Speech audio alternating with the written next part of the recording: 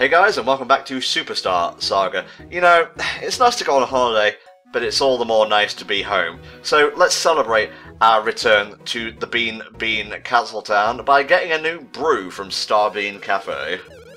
You just need your caffeine jolt, otherwise you're not going to be able to function for the rest of the day. I know what you're like. Well, you know, that's rich coming from the person who downed like a fucking bottle of Pepsi before we recorded, and me sitting here drinking plain old water from my Sonic book, you know? That is completely different. I didn't have a Sonic mug when I drunk that, by the way, so technically I'm the one who's missing out here. Okay, Mr. Man, we're delving deep into the advanced mixes here, like we're combining stuff to go even further beyond in the coffee department. Whoa, big coffee man, watch out! You mix 15 of one bean and 10 of another! Back off! It's not safe! Oh my god! Oh, he turned it into a hover bike, okay. It kind of reminds me of Luigi's cart in Mario Kart DS, actually. I think it was DS, it may have been 7. You know, if they ever make EGAT into, like, a racer in Mario Kart, they'll probably give him, like, a polter dragster. I can't think of a pun for that at the moment, but it'll be a poltergust-themed car. You better eat my polter dust, bitches. There you go, that's actually good. But yeah, I totally, like, endorse fucking EGAD for, like, Mario Kart. Along with Peasley and Cacletta, as I said on Twitter the other day. I think that would be rad. I endorse good mechanics for Mario Kart, but that's neither here nor there. Well, you say that with Mario Kart 8 being the latest and greatest addition to the franchise. My god, the DLC for that game was fantastic! Some of it was pretty good. Like, I managed to play, I didn't buy it, but I did play on a friend's copy of it who had the DLC. And, like, the F-Zero stuff and, like, the Legend of Zelda stuff, that was pretty fun, yeah.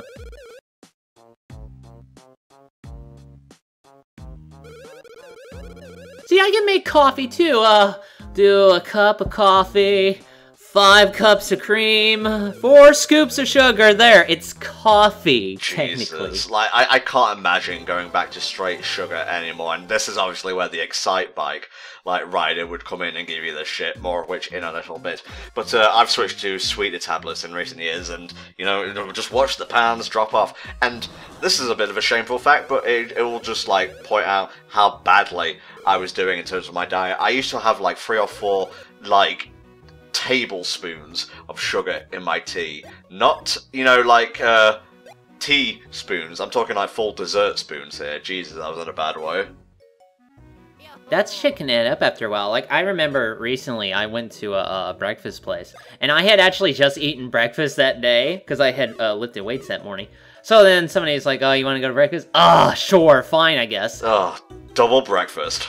I go there, and all they have left over is, like, they serve cereal, you know, in case I didn't want to get, like, the eggs or bacon or whatever. So I was like, okay, I'll have some cereal. And all they had left, they used to have multiple varieties of cereal. All they had left was Cheerios. For some reason, Cheerios was the one that won the cereal bidding war here. I don't know what happened, but I'm taking like 5-6 packs of the Splenda shit, and I'm dumping it into the milk, because Cheerios taste like crap. I'm sorry, I don't care if they're good for you, they don't taste like anything. But, I like Cheerios, okay? And it hurts me that you would say such, like, despicable things, because they turn the milk a really nice colour. But I digress. We're not here to discuss cereal. We're here to discuss Mario and Luigi Superstar Saga. So, we're going to head back to the Sugar Hut Woods. There was actually an area that we didn't get a chance to, like, investigate and whatnot, but it was actually blocked off by one of those large, for lack of a better word, Koopa guys. So we can now use our hand abilities to knock that sucker down and go even deeper into the woods. And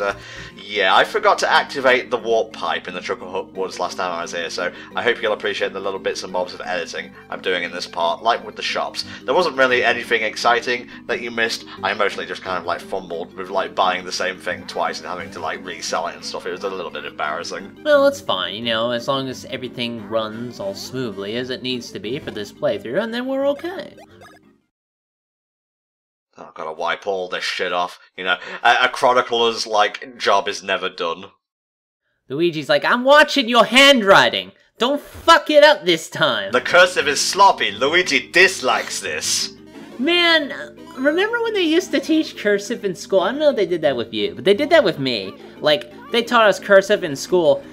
And to this day, I never understood what some of the mentality was behind some of these letters that they do. Because, like, they mostly usually look like normal letters. But then you get to, like, the cursive Z, and it's like this fucking... It looks like a Q that got in a fight, and it was just disabled or something. Because that doesn't look like a Z to me. It looks like some squibble somebody did. Like, are you trying to teach me English or the fucking Dwarven language here? You might as well have put runes in front of me. And with how I was taught cursive, like, they wanted to add, like, the fucking, you know, like, little circles, little loops, you know, here and there for certain letters. Man, I write M, cursive A, and I do, like, the laziest fucking T, and, like, the laziest fucking L. They're just, like, straight lines. They're not, like, the loops, that kind of thing. I don't know who invented cursive. I don't know why that became an official thing to do, but I just don't really see the point of much of it anymore. We have a new race here. It's a bit late in the game, but whatever, I'll allow it. These are the Winkles. That's a reference to a sort of bean, I'm pretty sure. Can you, like, fire up Google and check out, like, Winkle or Winkle bean for me, please? Sure. Let's take a look here. Well, we're just bouncing blocks in the meantime anyway, while a snail, like, stares us down, gives us the evil eye on the right side of the screen. Winkle beans are handcrafted, American-made, all-natural wooden monsters with interchangeable pieces. No, I thought that was something else. It turns out it's a product. Hold on, I'm gonna look at the wiki for this kind of shit. It doesn't really say. The Winkle page has a picture of what appears to be a slug in a peacock's uniform, something like that. Like some fancy kind of singing dress. I don't know. Oh, they're snails. Okay. Okay. Sure. I'll go with that. See, this is what I was talking about when I said there would be hefty entry fees to come in Superstar Saga. So, we'll pay up. Here you go. I hope you fucking drown this. I hope they crush your skull and you die. Well, if they're made of salt, that'll probably help. You know what's funny is, if you don't have enough, it'll still play that animation. I'm pretty sure they won't take your money, but he'll just say, not enough, go get more, idiot.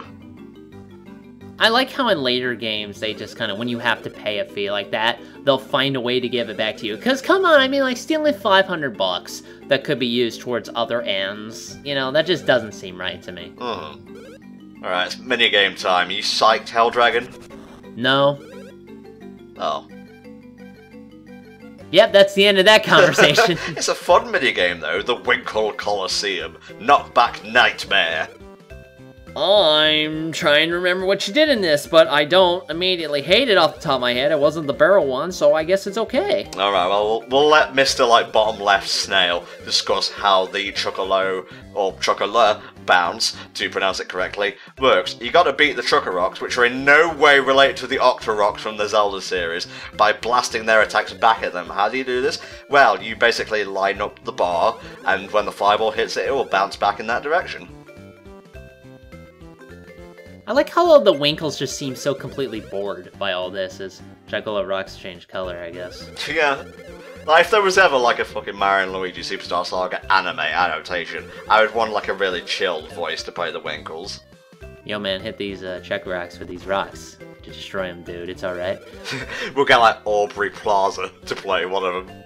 I'm trying to remember who that is, but I don't. She was in Parks and Recreation, also Legend of Korra. Oh yeah, the barrier mushroom. Yeah, you can't take these from the Coliseum. You can't, like, break the game. These basically give you a second chance and, like, stop you from spinning, but they'll also fire out, like, a little blast of energy as well, which can be pretty useful for a counter-attack.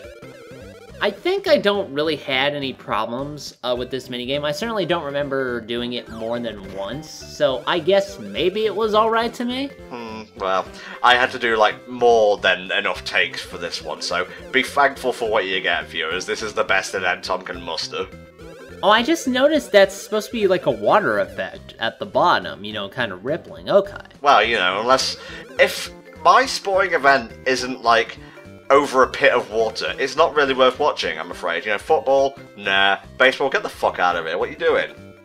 No, obviously the best sporting event is fucking American Gladiators. Like, the event where they're on the pillars and they're fighting with, like, the big wiffle sticks, the Q-tips. I love that kind of... I love that show! Like, and then they tried to bring it back a while ago.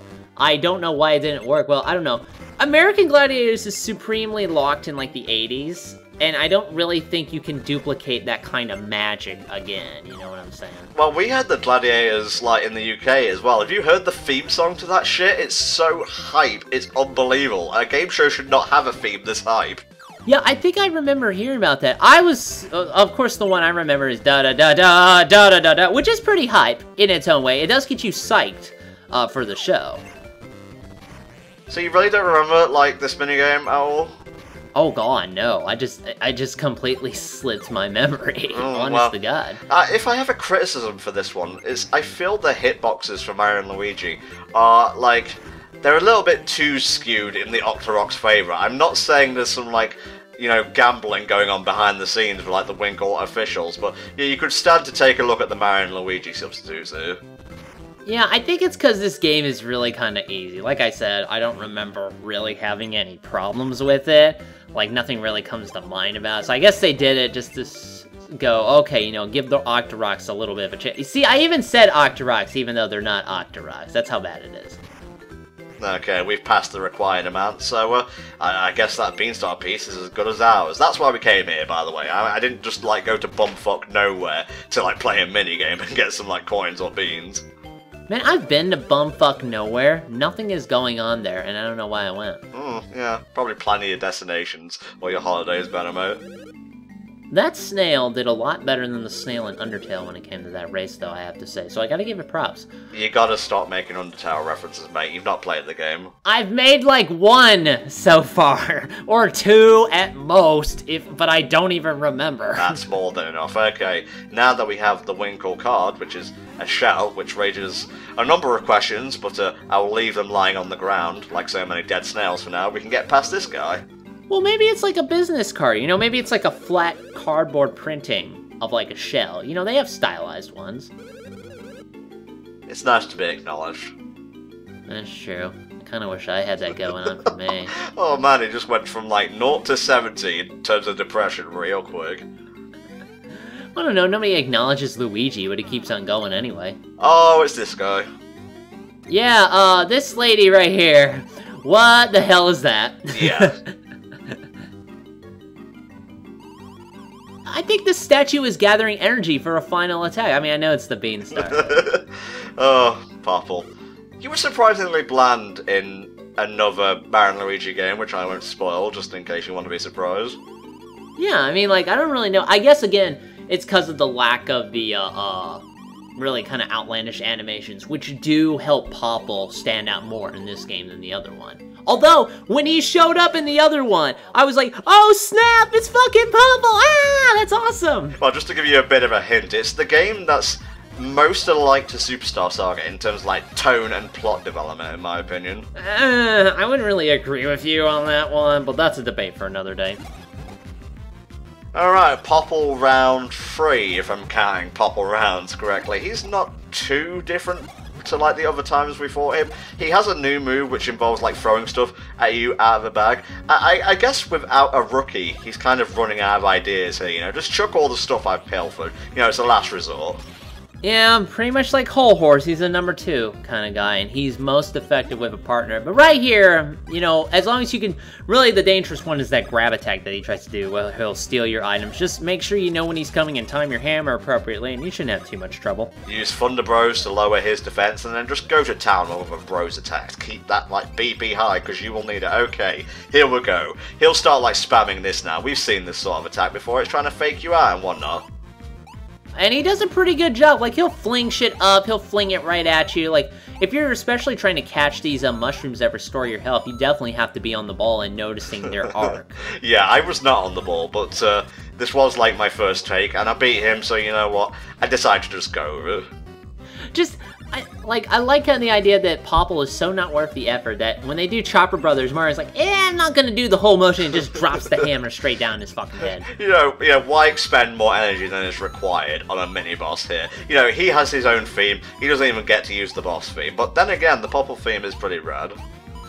I like how he's throwing bombettes from Paper Mario at you. Close. Quite close. Oh god, he poisoned me. Mario's a damn fear, what the hell's going on? That's good 4-leaf clover. That's not Mario, that was my persona, Pario. Shut the fuck up. Van Mario! You don't like vampire in Mario. Yeah, okay. The joke is done, mate. It is dead as the creatures you are trying to create with words.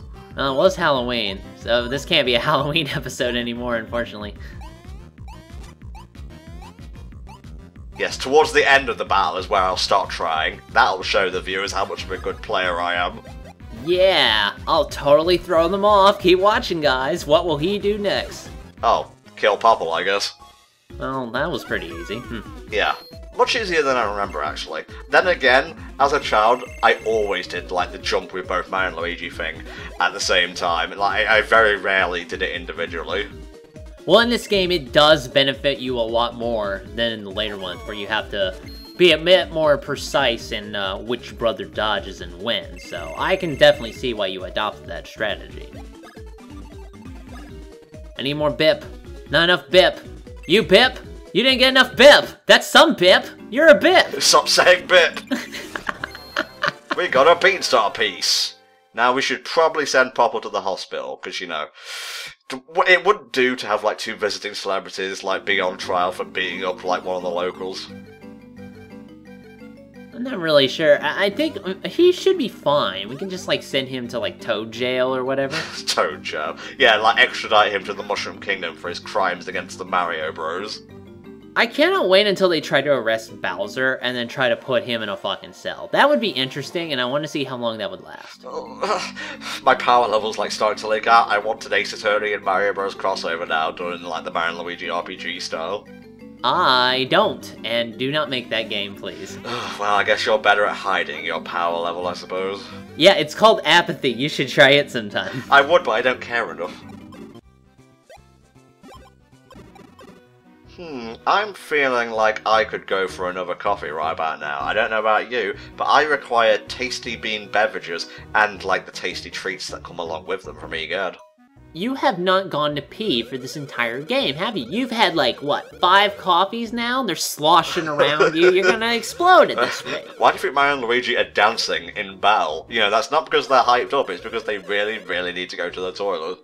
I don't know, maybe Mario got a shocker up the butt again. I don't know. Okay, less about the shocker, please.